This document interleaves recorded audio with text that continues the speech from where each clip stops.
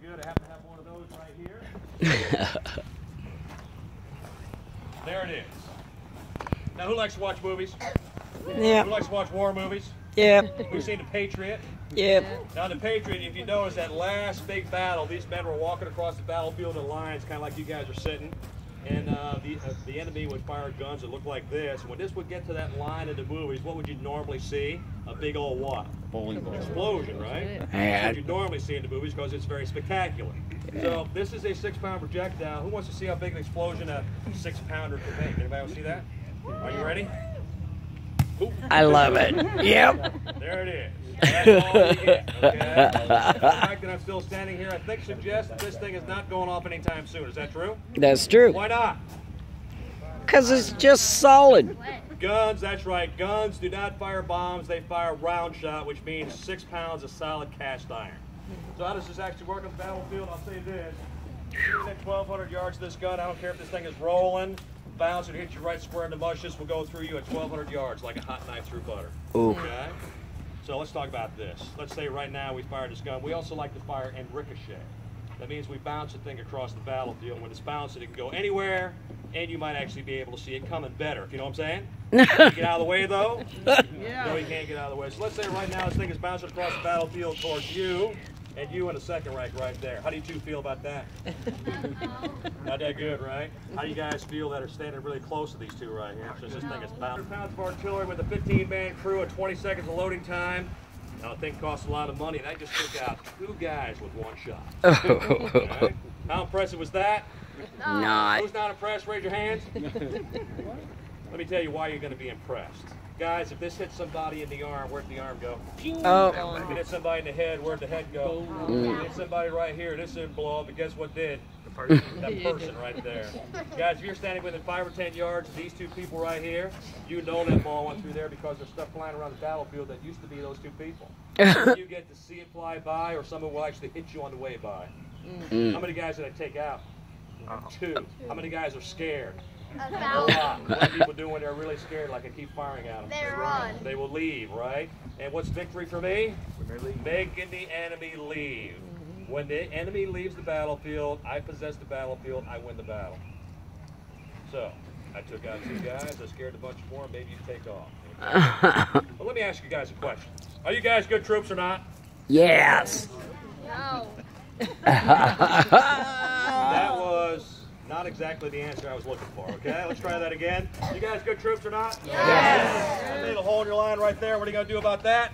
Fill it in. Fill it in. That's right, you're going to fill it in. Then what are you going to do? You're just going to stand there and let me shoot you? What are you going to do? Once in a while, some women will actually help fire the gun. So that is my Molly picture.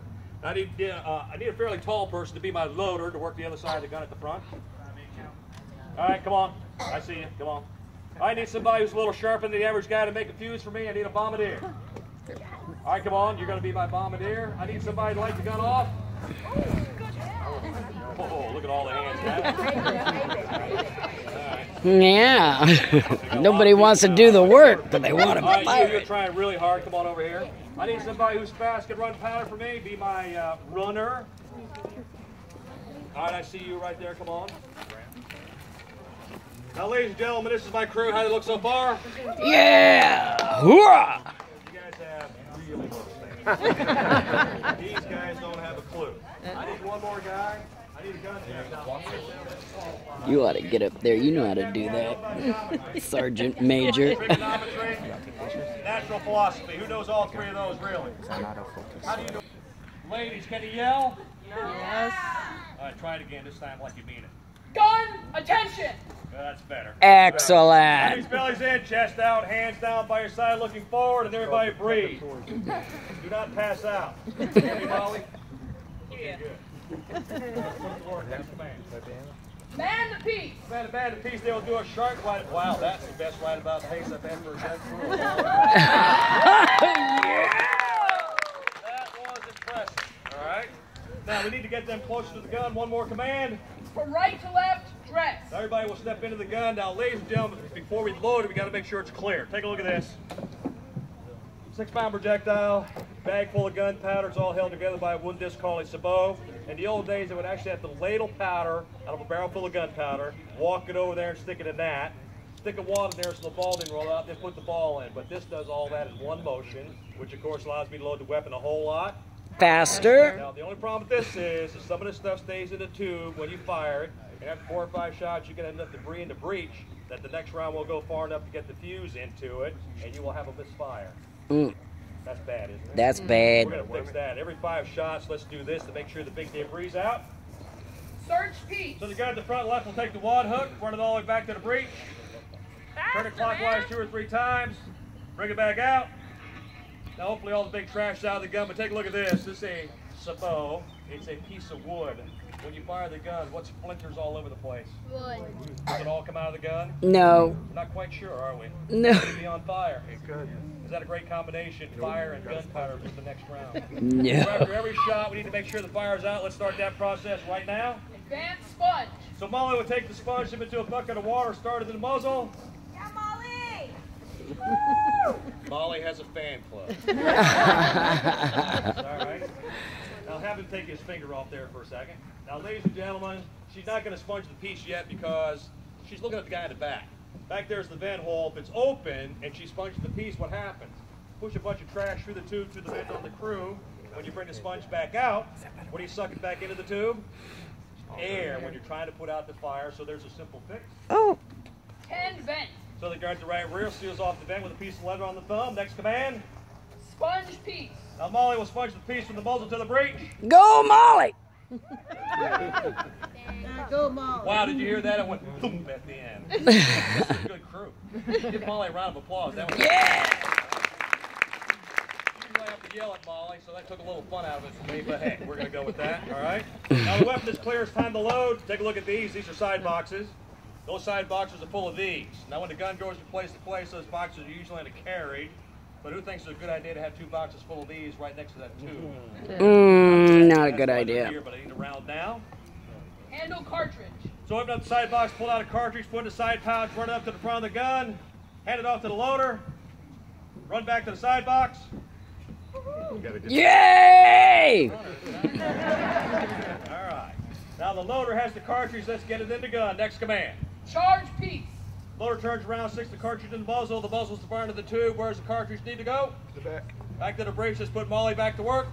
Molly. Command. Wait for the command. Command. Ram down cartridge. Molly, I appreciate your enthusiasm and all, but hey, all right, wait for the command. Molly's done. Bag full of powder sits underneath the vent hole. It's time to make my fuse. Prime. Judge right rear pulls out a pick, runs down through the vent hole. This bag full of powder is closed, but who just opened it up? He did. All right, now he's going to take a paper tube full of loose powder, bite off the end, spit it on the ground. Outstanding. Pours the powder down through the vent hole. Throws that away. Excellent.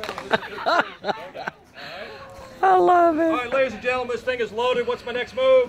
Light it. All right, who thinks we should light it? Yeah. Who thinks that's a bad idea? Yeah, it's the people away from Guys, this thing recoils 8 or 10 feet. It weighs 1,400 pounds, and those 2 guys back there, even the big dude, doesn't weigh that much money. Or weighs that much poundage, I should say. So do we need to get them out of the way? Yeah. And how long is this supposed to take so far? About 20 seconds? How we doing on time? Yeah, we're a little behind. Is the enemy still in front of your gun? Do you think we ought to check? The enemy's Yeah, running. let's do that next command. Take aim. It's better to take aim. These 2 guys will step out of the way. All right, come on this way, gun captain. Take a look down the barrel. Young lady, look this way. There you go. Lower that sword. Give that final command. Fire. Boom! Ah! Very exciting. It went off. Look at him, sir. You gotta see Right to left dress. Search piece.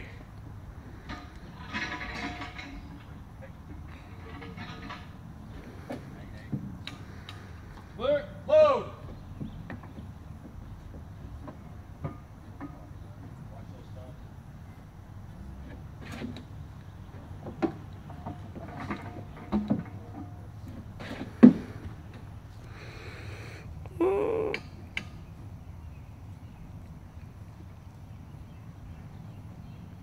Take grenade. Guys, you want to cover your ears? Now's the time. Fire.